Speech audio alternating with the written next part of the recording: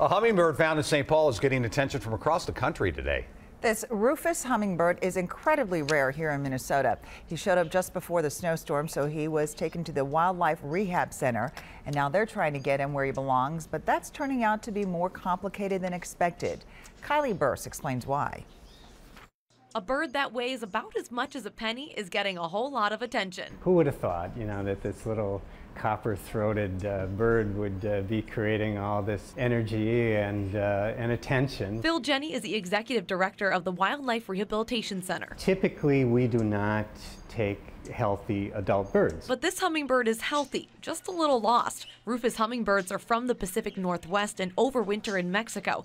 This guy mistakenly ended up here in Minnesota just before the snowstorm. The homeowner was very concerned about knowing that the bird was really out of territory. Once it enters our facility, it enters the whole world of rehabilitation regulations. A world that got a lot more complicated as the country started paying attention. We're getting calls from all over the country. As of 2 p.m., this bird had a private flight booked to Arizona. But with more attention comes more scrutiny. This has become a national issue.